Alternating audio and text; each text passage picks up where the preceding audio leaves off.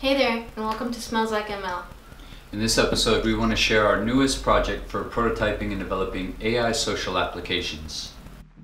Last year, we built a smart yoga instructor called ActionAI. Throughout the year, we explored this technique in other projects like Shoot Your Shot while building activity recognition demos for a client. We generalized the main idea behind this project to build a library called ActionAI for performing human activity recognition. More recently, we've used the Jetson Nano to make a teachable machine with ActionAI. By annotating images from a webcam and training a model in real time, a teachable machine is a fast way to prototype a new model. Here we're training a weightlifting model to recognize 4 moves: curl, extension, press, and raise. We use a PS3 controller to label fitness activities. Kinda getting a press. Yeah, kinda getting it. See if it gets an extension. I'm gonna reinforce it with the button press on extension, the X.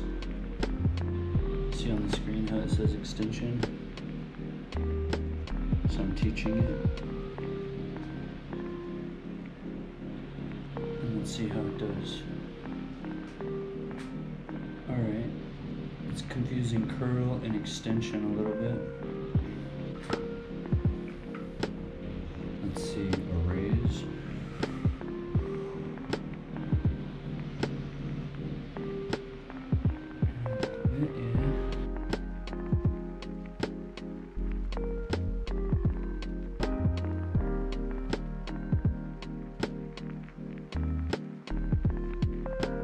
There's so much more you can try with ActionAI.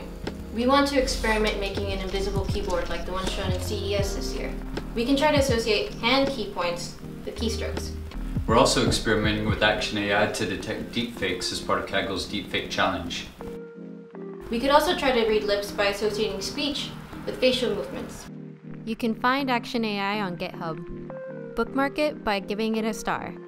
Smell you later!